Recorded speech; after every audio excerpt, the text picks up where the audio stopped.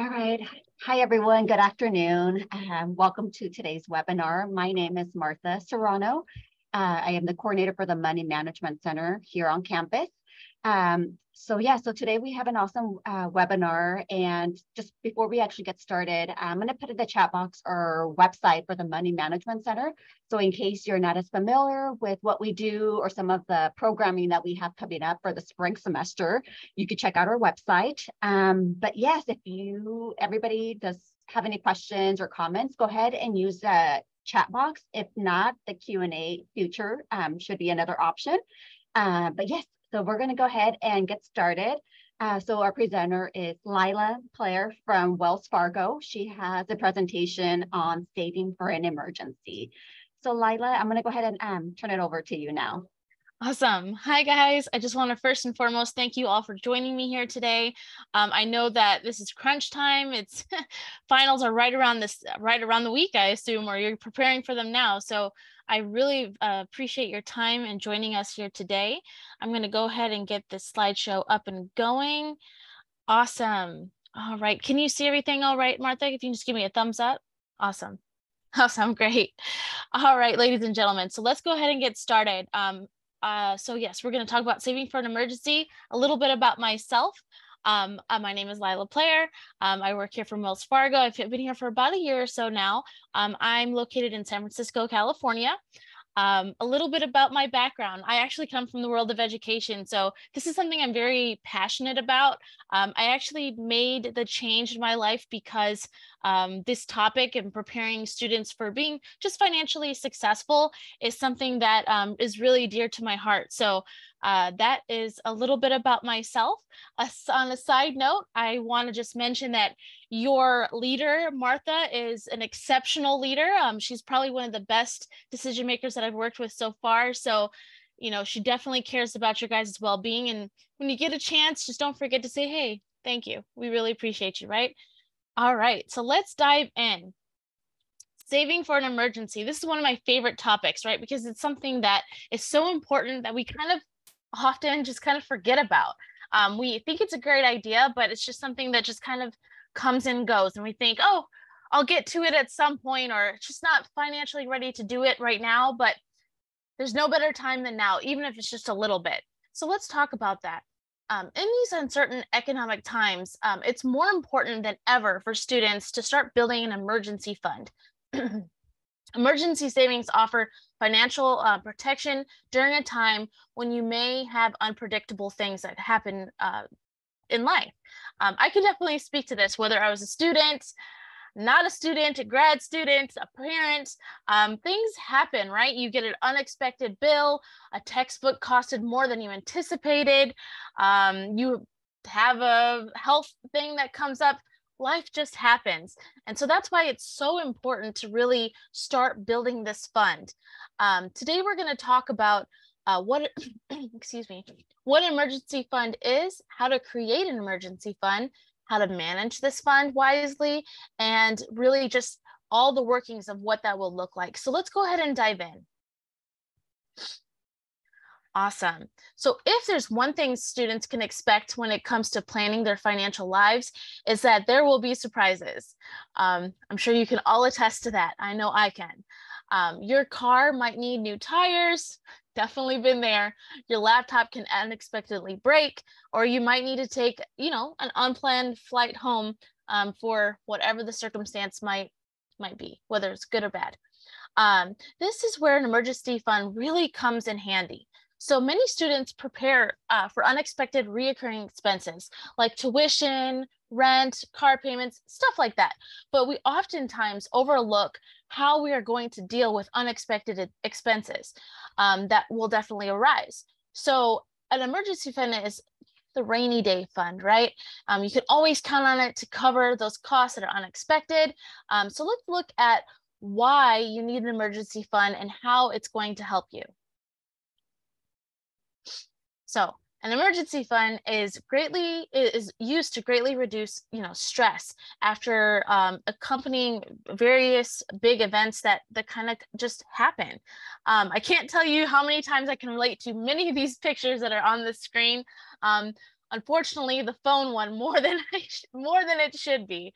And so having money set aside gives you options just to be flexible. And so it doesn't have that stress that's on you that to come up with money that you just don't have. An emergency like a medical expense or a car, computer repair, replacing, that cell phone, it just happens and we don't anticipate it happening, but it does. But as we see on this next slide, many people find themselves unprepared for these emergencies. If you don't have an emergency fund, you're definitely not alone. 56% of Americans can't cover $1,000 in unexpected expenses. I've definitely been there. Can definitely relate to this.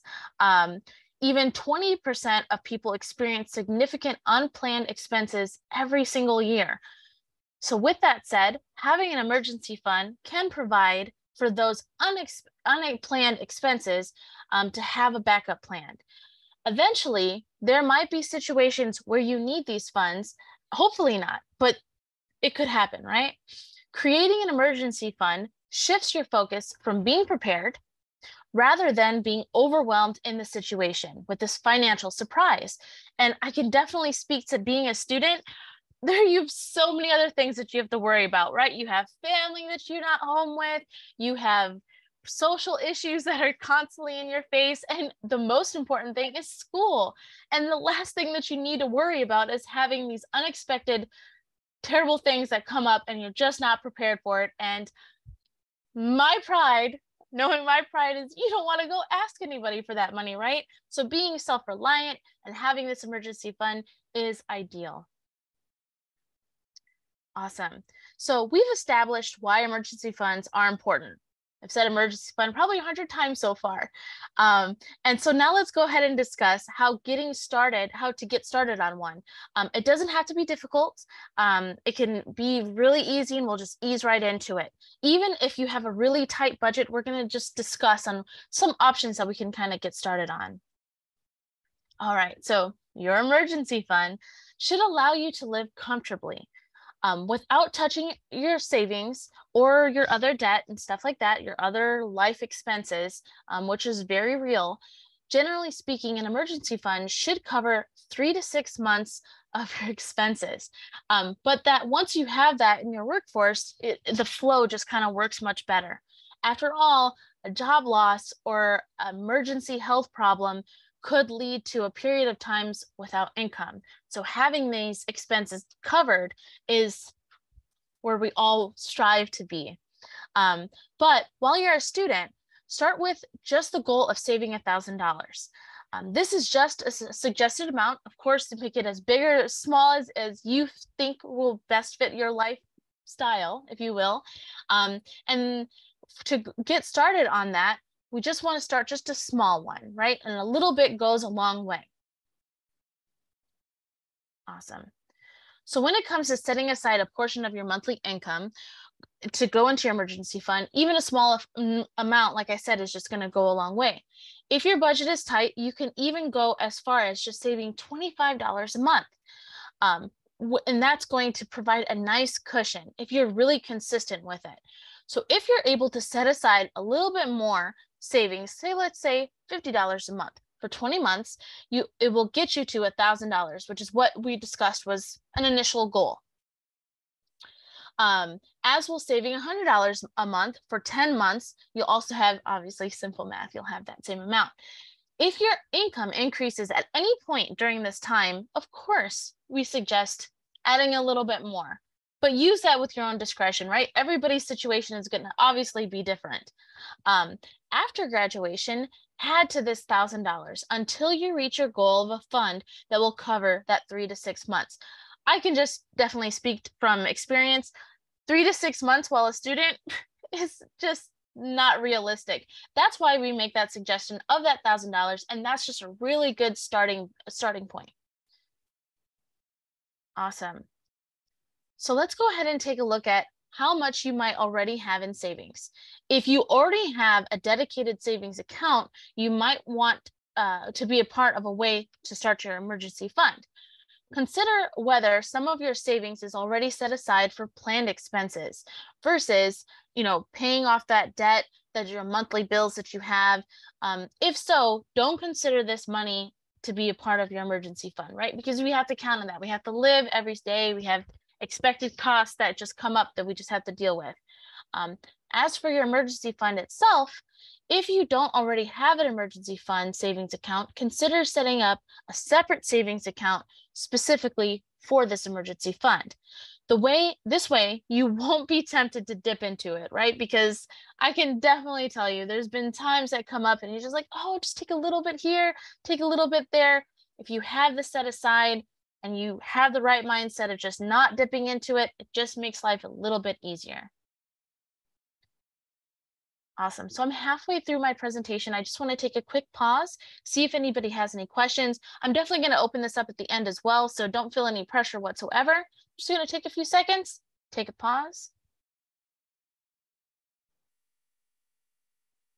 Awesome. Okay, no problem. No questions, no problem at all. I'm very laid back, so if you do come up with anything, please feel free, raise your hand, let us know that you have a question.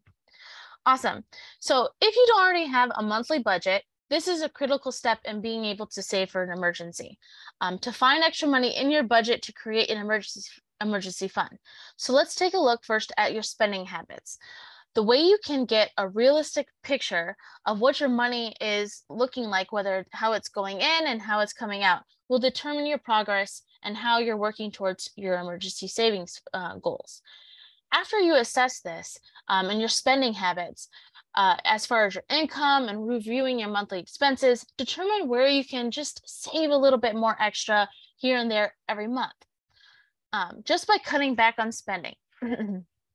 Cutting back doesn't necessarily mean missing every party or missing every event, but it just means being a little bit more mindful of the things that you're doing and how you're spending your money. Awesome. So I can definitely say saving can be very challenging, right? If you don't find a need to change your spending habits, to set aside this extra money each month, there are many online tools that can definitely help.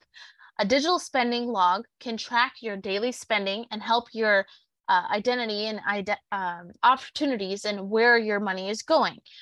Consider upping your budget game with digital tools to make things available. So just right off the bat, if you do have a Wells Fargo account and you don't know about some of these options, I highly recommend you take a look at these tools. They're very useful. Make the thinking and taking the thinking out of the situation. With that said, if you don't, there are a lot of great resources out there as well that I highly recommend you just educate yourself on, take a few minutes, look into it. It's definitely beneficial and it's impacted my life. Awesome. So while budgeting and savings for a long time goal takes some time, there are many ways to generate more money and to put more aside for your emergency fund. If cutting back on some spending options isn't allowing you to progress as quickly as you would like, find ways to bring in a little bit more money. These options could include asking for cash for your birthday. Yeah, everybody wants that, right? As we get older, that's all we that we want. Putting financial aid refund checks, into that emergency fund, just considering how you're spending that money. Start a little side options, as far as getting into selling homemade items. These are things that you probably are all already doing and considering, but if you're not, you haven't considered it, give it a thought. Awesome. So managing that emergency fund.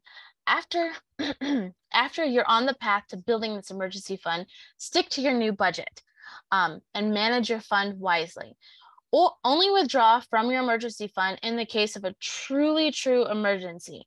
You should use a separate account to save for planned expenses, like your spring break trips and your birthday gifts, stuff like that, right? So have a separate account for those things and a different account for these unexpected situations that come up. If you do have to withdraw from your emergency fund, replenish it as quickly as possible, just because you never know, sometimes when it rains and pours and you get hit twice. Awesome. So putting your savings plan into action. Make sure to adapt your monthly budget to reflect how much you're putting into your emergency fund.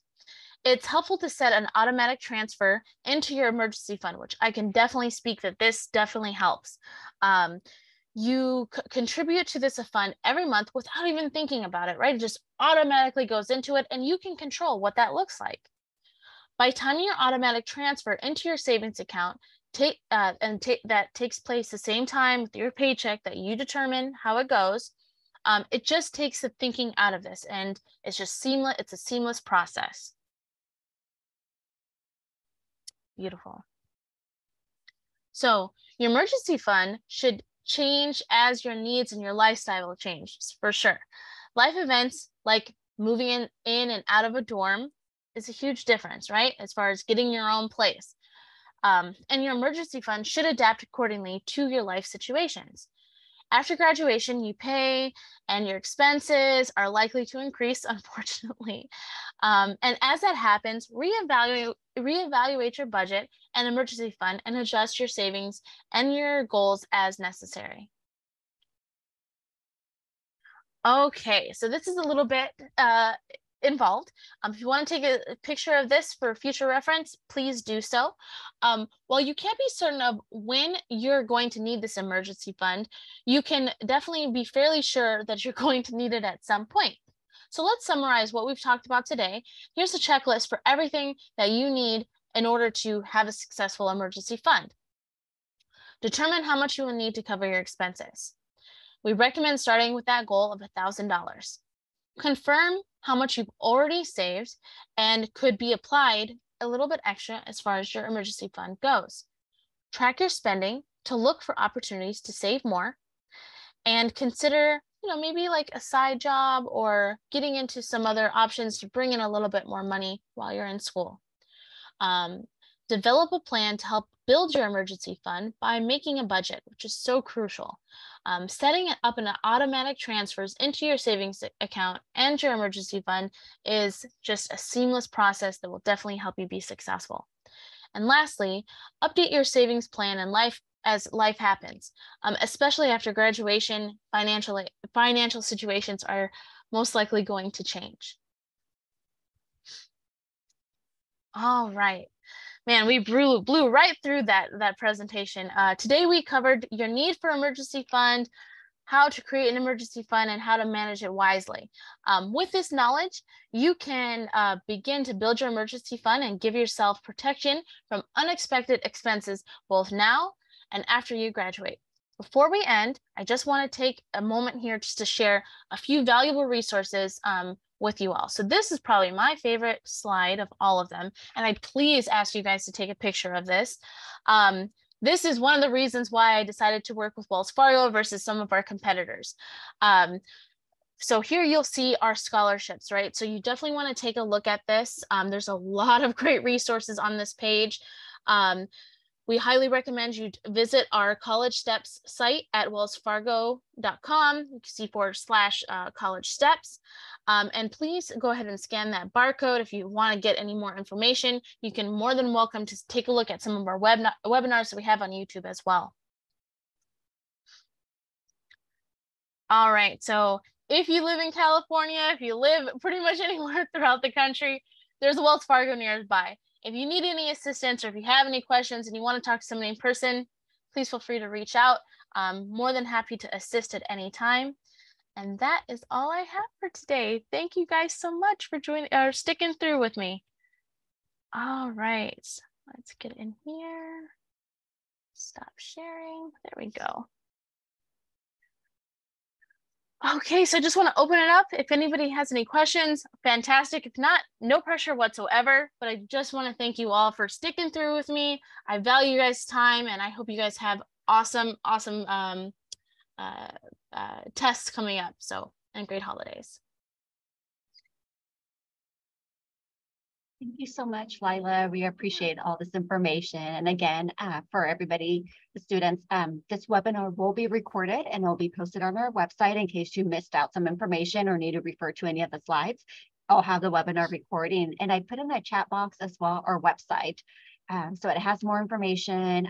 It has an awesome tool. It's called Unleash Money Portal. So for the budgeting or saving for an emergency, that's a really very important tool to use. And then we have our calendar of events for the spring semester as well. And we would love for Laila to come back for the spring semester Awesome. and do some more webinars for us. Definitely. Well, thank you guys all so much. Martha, I hope you have a great holiday, and I'll be in touch soon. All right. Thank you. Thank you, everybody, Thanks, for joining in. All right. Bye-bye.